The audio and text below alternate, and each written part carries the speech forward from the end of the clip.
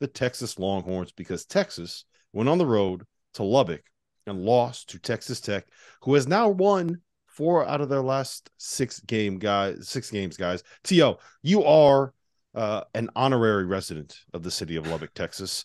You are, I don't even want to say an honorary Red Raider. I think that you bleed the red and black. So talk to me about your Red Raiders. They picked up a win over number 6 Texas tonight to improve to 14-12 on the season. 3-10 of the Big 12. The final score 74-67. Devion Harmon had 25 points, scored 21 of those in the first half. Talk to me about your Red Raiders. That's good.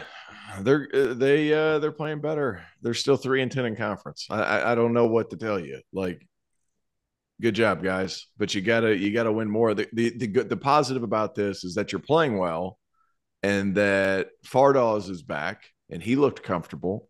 That helps things. And you have quad one opportunities until the cows come home. Like, every game's a quad one. So it's like one of those things. Like you have all the opportunity to get resume wins on a nightly basis in that league. That's the big positive of thing. And now that Fardaws is back, it gives him a post presence. He looks comfortable. He's moving well. That's a good thing.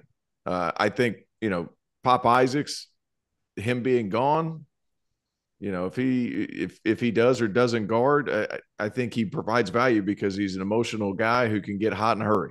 He provides value, but they look fine. That's a tough Texas team they beat today, but that league's a bear.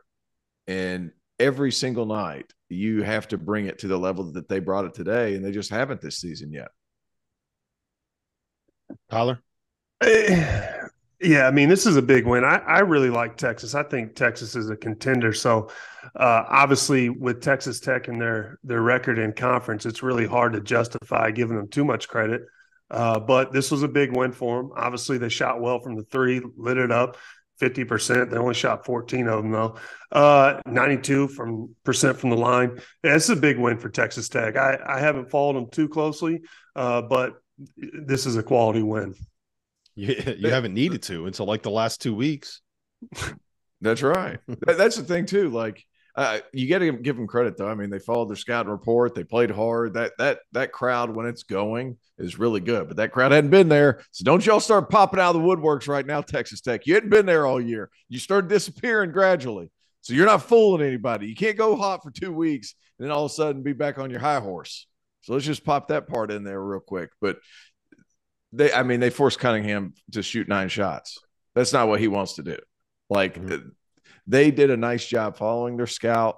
They generated some momentum at home. Good for them. Good win. You're going to have more opportunities. It can't just be one night. Yeah, I don't think the issue with this team has ever been talent, and that's the thing that makes them kind of like a sneaky, dangerous team as we head into the Big 12 tournament. It's not an issue of talent. It was an issue of execution. It was an issue of, were they guarding well enough? It was an issue of, were all the pieces bought in and pulling in the same direction? Were they healthy? Right. But if you look at some of the games that they played, they lost by 6 at TCU. They lost by 3 at home to Kansas in a game that questionable call could have gone the other way. If you remember that charge, they could have won that game. They lost in overtime at home to Oklahoma. They lost by 2 at Texas. They lost by 7 at home against Baylor. They lost by 10 at Kansas State in a game that was closer than what that final score would indicate. So it's not like they are all that far away, right? A couple right bounces, and they're probably sitting here at 5-8, maybe 6-7 in the conference. And then you actually have a real chance. But now you're going to have to find a way to win games. This is how they end the season, Tyler. At West Virginia, at Oklahoma, home against TCU, at Kansas, home against Oklahoma State. If you win, oh my God. Yeah, you win, but you win 4 of those, you get to 7-11 in the league. Iowa State made it as an at-large at 7-11 from the Big 12 last season. I don't think they've done enough of the non-conference to do it, Tyler, but you never know. That's the benefit of playing in the conference like this. I mean, it's possible. I mean, they're going to have to strike fire here in a little bit, but it is possible they're going to have their opportunities. That's a good way to look at it. They're going to be able to rack up some quad ones in the toughest conference and make a case. And also the idea is to play your best basketball towards the end of March. That doesn't mean you just throw away the season before, but they're going to have their opportunity. So, if this is going to be the team that everyone thought, they're going to have to win some of these games. Hey, hold on one second. You said they got to win 4 out of those 5? I said if you win 4 out of those 5, you get to 7-11 in the league. Iowa State made it from 7-11 in the league last So repeat season. those. Go through those 5 games again for me. Hold on, I got to go back to the page then. Yeah, I'm sorry. You have at West Virginia, at Oklahoma, TCU at home, at Kansas, and Oklahoma State at home. Hey, Rob, that shit ain't happening. Oh, I don't think it is. They're not. By the way, they're not winning 4. Hey, they need to win 2 to make the NIT. Yeah, you're not wrong, man. You're not wrong. Listen, Hey, let's expectations. You win 2 out of the next 5, you get a postseason tournament. How's that?